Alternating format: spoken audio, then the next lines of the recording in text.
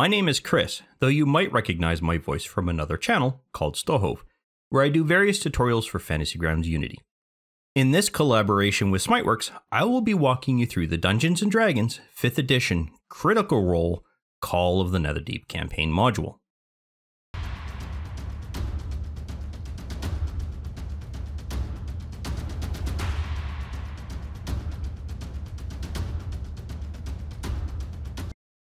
The Call of the Netherdeep was released in March of 2022, and is an adventure campaign guide that takes place in the world of Exandria.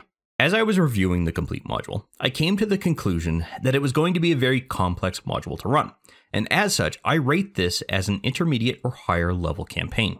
Someone who is just starting out as a Dungeon Master is going to struggle to run through this campaign, and while it's not impossible to do, a new DM is going to have issues tracking all of the facets of the campaign that need to be kept in mind. It uses a group of rivals to turn the entire campaign into a long-running race or versus campaign that has many different potential outcomes at the conclusion of each chapter. Tracking those outcomes is going to be the trickiest part of the whole campaign, in addition to tracking the rivals, but I will do my best to provide some guidance on how to keep all of that straight. Additionally, this module connects the players to a significant event in Exandrian history called the Calamity, though several centuries after the events themselves have occurred. It does this through a series of 7 segmented adventures, although technically they're all linked together. It's a continuous chain, and they're organized by chapter. It is all going to start with level 3 characters and progress them all the way through to level 12. The adventures set the party on a course that reveals more about the Calamity, while gaining an understanding of a creature called the Apotheon, and how Elixion, as he was once known, saved Exandria from total destruction. His fate, however, is now placed into the hands of the party as they attempt to either save him from his torment or destroy him. Once again, there are going to be 2 versions of this video. A shorter version of the video is going to expose you to the module and what it encompasses for a series of adventures. The second version of this video is going to be much longer, and it will go into more detail in some areas, offering suggestions on a few things, indicating a few things to keep in mind, and even potentially provide a few examples. I will be sure to cross-link each video so that you can access the other version of the video from the one you are currently watching, therefore you can get the full context of what you're looking for. This video is going to be slightly different from the other walkthroughs I've completed thus far, and it's to test if the content provides the information you might be looking for in a more appropriate format. If you are not a Dungeon Master, this video should be safe to watch, but you might want to skip the chapter sections if you want to avoid any spoilers. Mainly because I will be using those chapter sections to point out the key areas a Dungeon Master is going to need to pay attention to. The module itself is on both the Fantasy Grounds store and the Steam Marketplace, including both of the bundles that are available for the Completionist bundle on each marketplace. So if you already have a large number of modules and wish to save some additional cash, you can make use of those bundles to do so. However, you should be aware that this module does not fully function properly for the most part without the Dungeon Master's Guide, Player's Handbook, and the Monster's Manual, and I highly recommend purchasing those additional modules if you do not already own them. The reason is because there are some references to various tables, items, and creatures or NPCs that were simply linked to the existing elements in those modules. Additionally, another supplemental module, called the Explorer's Guide to Wildmount, provides more information about the world of Exandria. However, it is not required in order to play through this module, but I still recommend picking it up as well in order to provide a fuller picture of what the world itself looks like. Due to the way that this module was converted, you might also require the art subscription to be able to load some of the maps that are used within Fantasy Grounds Unity. Unfortunately, however, it's not clear what map packs those are actually required for, so I am unable to provide links to the specific packs that might help to reduce that cost over time. You will find links in the description of this video for all of the modules, bundles, as well as the art subscription to ensure that you have quick access to all of the above resources. In order for you to be able to load the module, you will first have to have purchased it through the links I provided earlier, as well as run the Fantasy Grounds Unity Updater utility. This will make the module available to Fantasy Grounds Unity through the library category, specifically within the modules panel. If you've never run Fantasy Grounds Unity as a DM before, you will most likely not have any modules loaded, as you can see here on my screen. To do that, you will need to click on the activation button here down at the bottom left of this modules panel. Over time, as you purchase more modules, you will eventually find that the module activation window can get a little cluttered. So the easiest method to find the module that you're looking for is down here in the search box at the bottom left of the screen. All we have to do is type in the keyword Nether, and we'll see the modules that we want to be able to load into Fantasy Grounds. All you then have to do is simply click on the load button. And depending on how recent your system is, that can take some time to complete, so don't panic if it appears to be taking a little bit of time. As this module does have other dependencies, this is also a good time to load the Dungeon Master's Guide, Player's Handbook, and the Monster's Manual, and if you happen to have it, the Explorer's Guide to Wildmount. I won't be doing that as part of this video, just so that I can show you all of the elements that are unique to this particular supplement. One thing I do want to point out here, though, is that even though there is a player's version of this particular module, all it really does is supply images to the player for a couple of items that are introduced as part of this particular module. It's entirely up to you as to whether you enable that so that players can load it, or whether you yourself even load it. So, as a Dungeon Master, if you want to keep things minimal, you don't necessarily need it, but it's there if you want it. All it will do is prevent the players from actually being able to see those images, so no harm done. The Call of the Netherdeep module provides all of the story elements, save for some of the creatures and items, that are used to run the player through this particular epic set of quests. There are a number of panels that will contain important information that you might want to reference at some point, and they are as follows. Within the Encounters panel, you're going to find all of the pre-generated encounters associated with various locations of this campaign module. The Images panel is going to show you a digital copy of all of the images that you would normally see in the printed and PDF versions of the supplement. The Items panel itself is going to show you all of the items the party can find throughout the various adventures, as well as some basic equipment. The NPCs panel is going to contain all of the information sheets and stat blocks for all of the various NPCs the party is going to encounter, as provided by this module. It does not, if you don't have the other elements loaded, include anything from the Monster's Manual or the Dungeon Master's Guide. The Parcels panel is going to find everything that you are going to award to the party as some kind of loot parcel found throughout the various adventures. Within the Story panel, you are going to find all of the information sheets that are going to guide you through this epic campaign, as well as all of the reference material to help you understand the adventure and how it connects to Exandria. Within the Tables panel, you're going to find some of the random roll tables that are used at various stages of the module, be they by the party or by you in relation to how things might affect the party in some way, shape, or form. And finally, I need to point out that this module does not contain quest items that are usually found in various modules, and that is primarily due to the fact that this module is geared, for the most part, on leveling up characters through specific points within the epic arc. And as usual, all of these particular panels are available from the category campaign here, and if you don't have it expanded out, all you have to do is click it to drop that down. Due to the level of complexity of this particular campaign, the place you're going to want to start is going to be within the reference manual that is actually published as part of this module. You can find that by clicking on the Adventure Campaign Guide here and access the reference manual in order to pop that open. As a Dungeon Master, I recommend that you start with the introduction. Well, it's obvious. I mean, it's called the introduction. That's generally where you would figure you would start. But in this case, it's extremely important because it's going to give you the background on Exandria if you don't already have that knowledge. It's also going to fill in other information that you're going to need in order to properly run this campaign. And that's the purpose of the reference manual. It's a really good place to start because it's going to provide you a broken out table of contents via the left side menu and give you an easy means to move through the chapters as you read through them.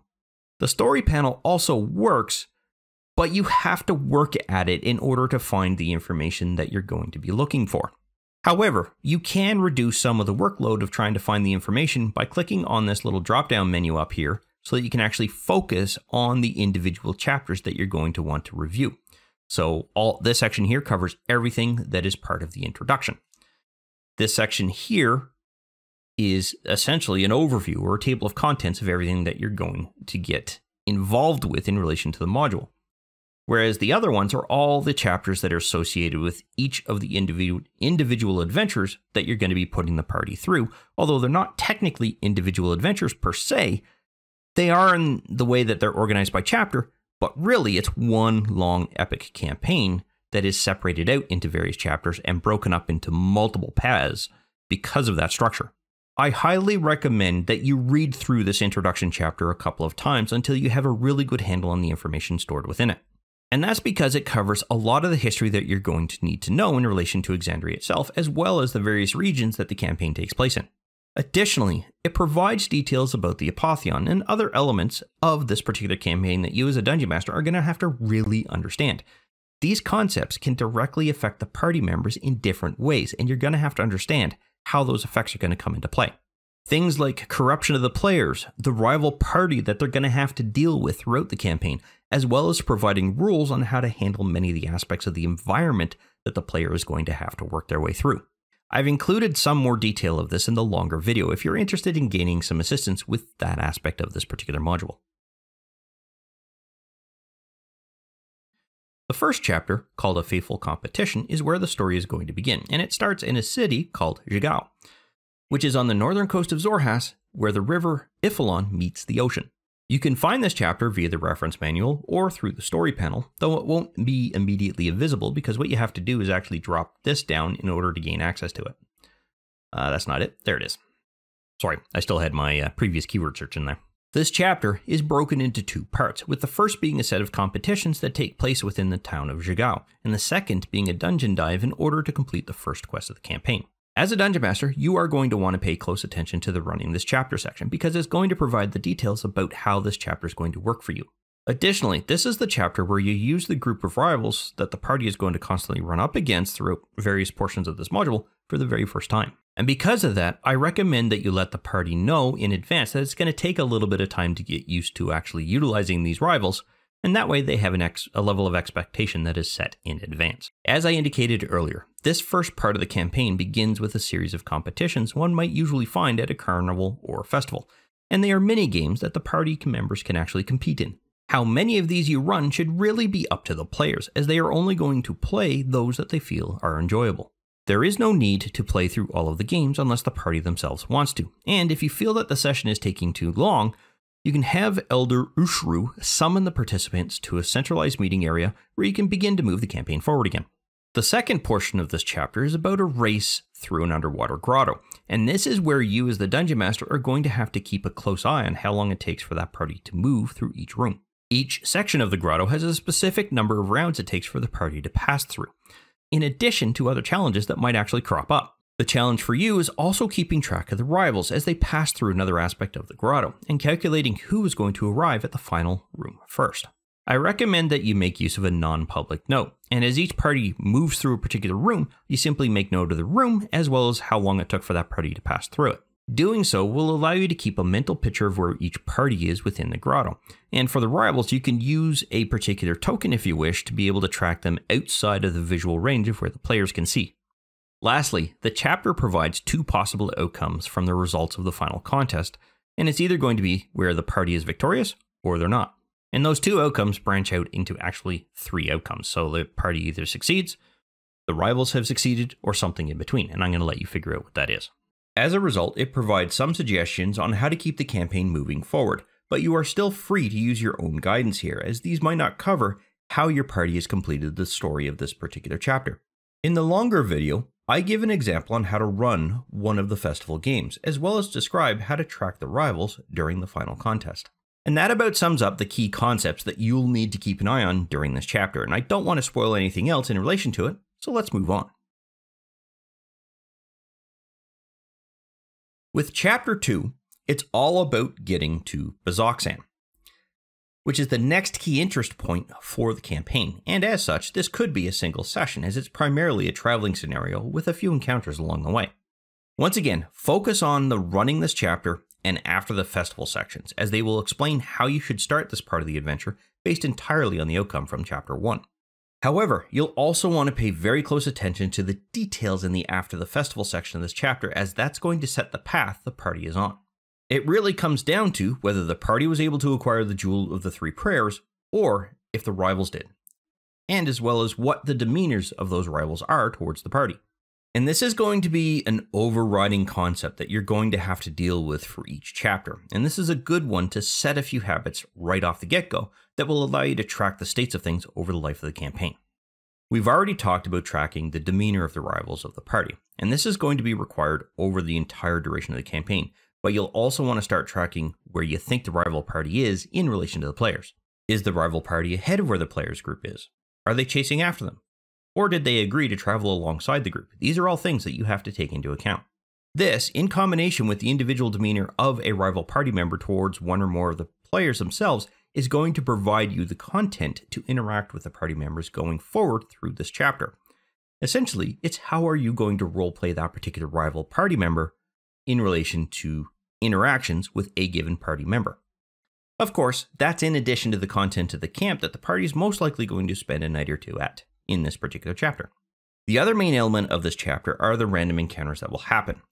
It is clearly defined as to how many there will be as the party moves towards Bozaxen, and it all comes down to how fast that party is traveling. By the start of this chapter, the party should already be at level 4, and should be able to handle most of the encounters that they will run up against, though some of them will be very difficult encounters. The longer video itself does have a few extra points that you might want to consider, but other than that, you should be pretty good with the information I've thus provided in relation to the shorter version of this video. In relation to Chapter 3, this is the chapter where the party is going to find their direction, and is introduced to the concepts of factions with whom they either gain favor with or run afoul of. Once again, you should go over the running this chapter section and study the layout of the city, as well as go over the Bozaxen overview section of this chapter several times before you run this party through it. It will reduce the amount of delay in dealing with finding relevant information that you might be looking for, and it will prepare you for handling the various directions the parties can take. And this is because this chapter does not function in a linear fashion. It's in this chapter that the rival party also either coalesces into a solid group or breaks down and creates avenues for internal strife. This should be tracked alongside the rest of the data you are keeping specific to the rival party, and these changes are going to become important later on in the campaign. My recommended approach to this is to make use of notes you've already been using and should already be using to simply expand out the level of detail you're taking in relation to each of the overall rivals.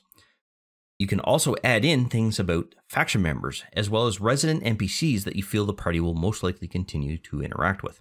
As this is the last chapter that is going to take place on the Wildmount continent, you should provide the party time to be able to close off any outstanding issues if possible, though some avenues of this chapter might actually not give the party that chance. Once they've completed this chapter, they will move on to Marquette in order to continue tracking down the information that they will need, and continue on with the rest of the adventure.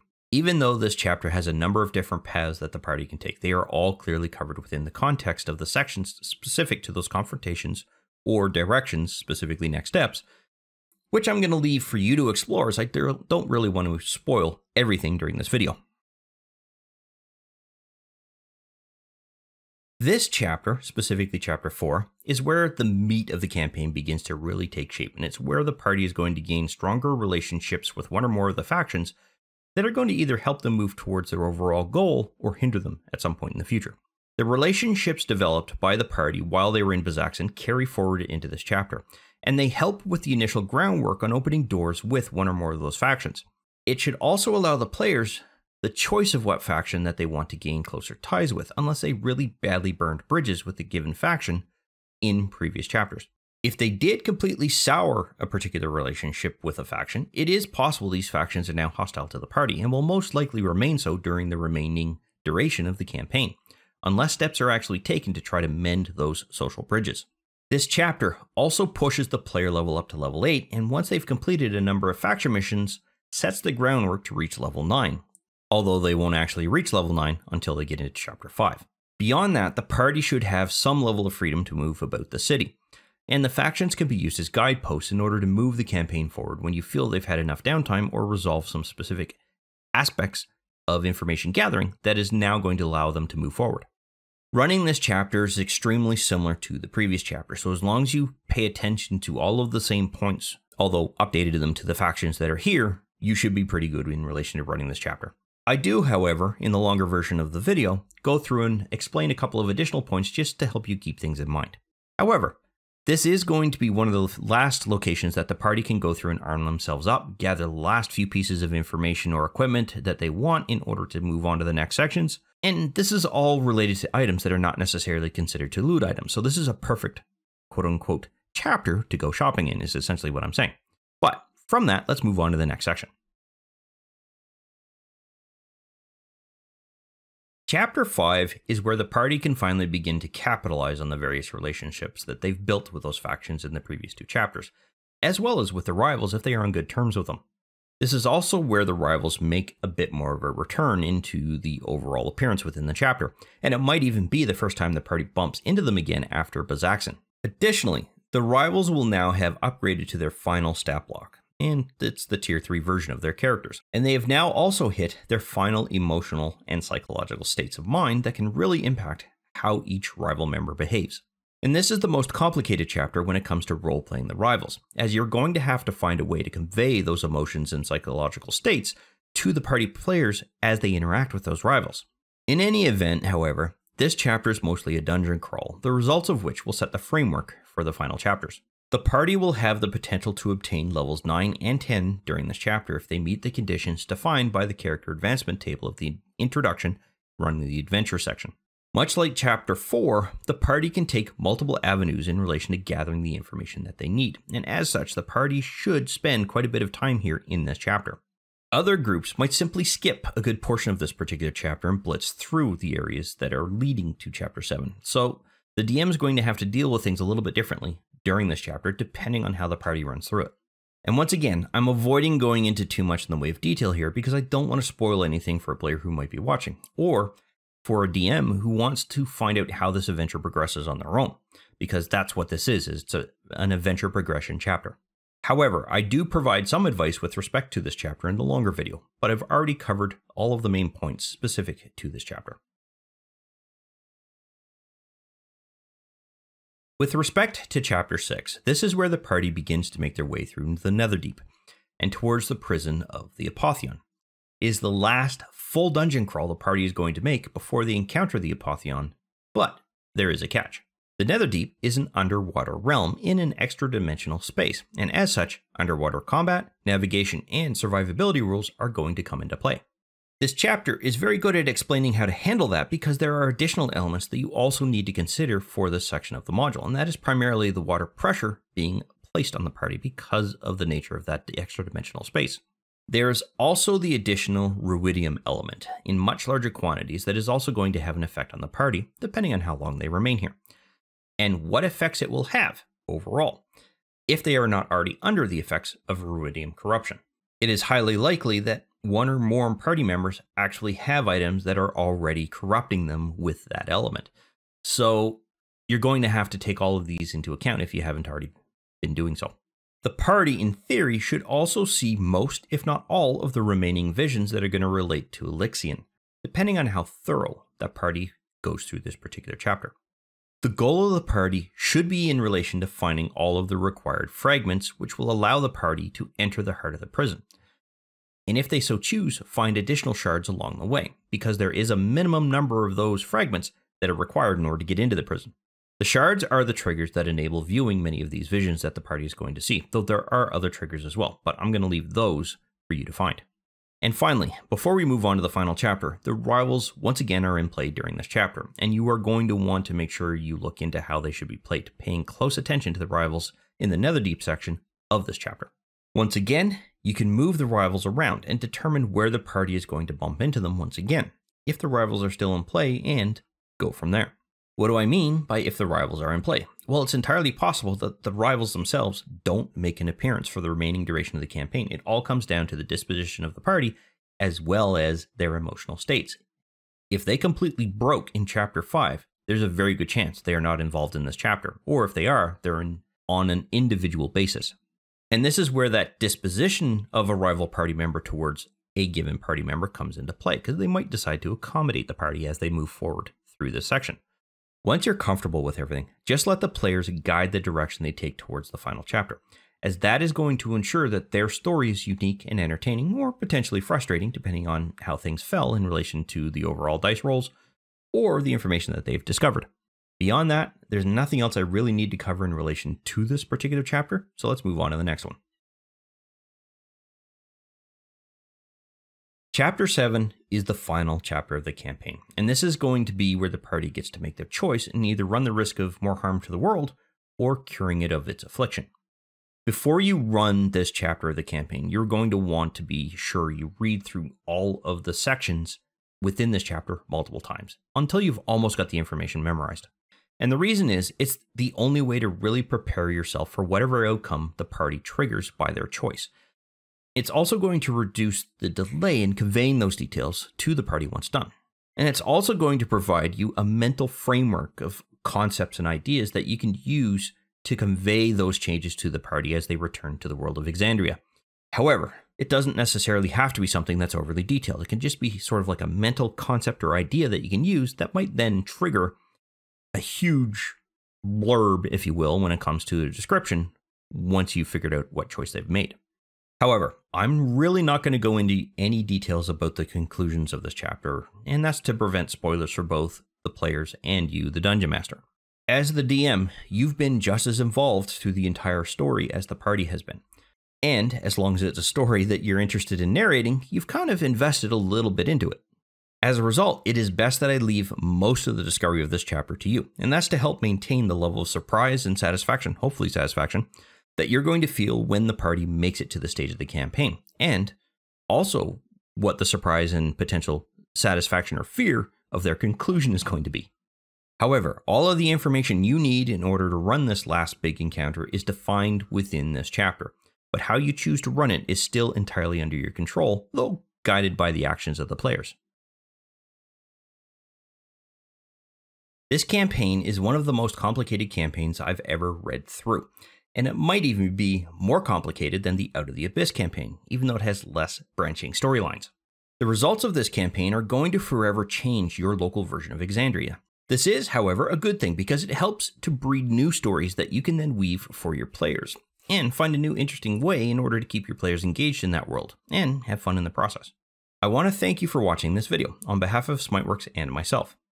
And I also want to thank Smiteworks for providing me the opportunity to present this information on their channel, and I look forward to continuing with our collaboration. Please click the like button if you found the information in this video useful to helping you learn how to use Fantasy Grounds Unity and how to use this module. Also, consider subscribing to the Smiteworks Fantasy Grounds YouTube channel to keep up to date with new content as it is released. If you have any questions or comments about the video, feel free to post them in the comment section of the video below for others to see and contribute to the discussion.